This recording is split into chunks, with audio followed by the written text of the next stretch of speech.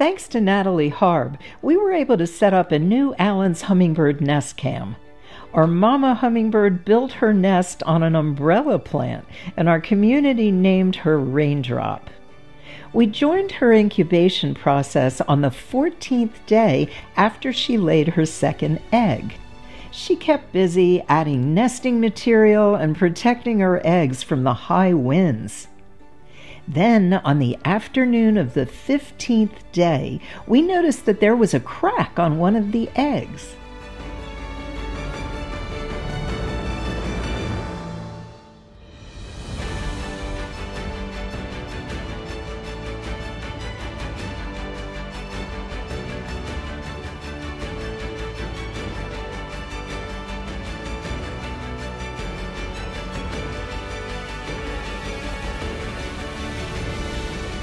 We were so happy to witness this miracle. Raindrop fed her first hatchling, and we waited for the second egg to hatch.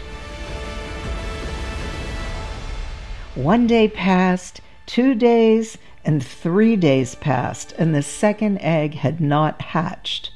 Usually an egg will hatch within 18 days. When an egg doesn't hatch, either it was not fertilized to begin with, or there's a developmental problem within the egg.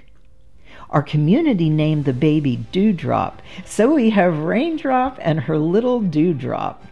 Let's watch the time lapse of Dewdrop's first 2 weeks in the nest.